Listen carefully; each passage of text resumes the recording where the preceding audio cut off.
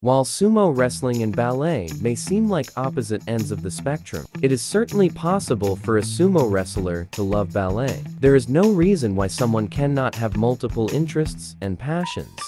Who knows? Maybe the sumo wrestler would even incorporate some ballet moves into their sumo wrestling style.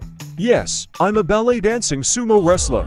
And we all got dreams, we all want things. But what you gonna do for it? How you gonna move for it? What you gonna be? And do you believe you can do anything? But what you gonna do for it? How you gonna move for it? What you gonna be?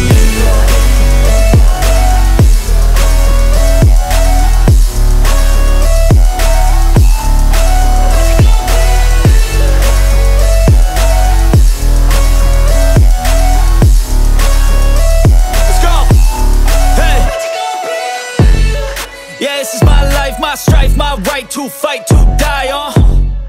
And this is my game to play, to claim a brand new name, oh. And I ain't gonna lie to you, I'm a bit nervous that I might screw everything up that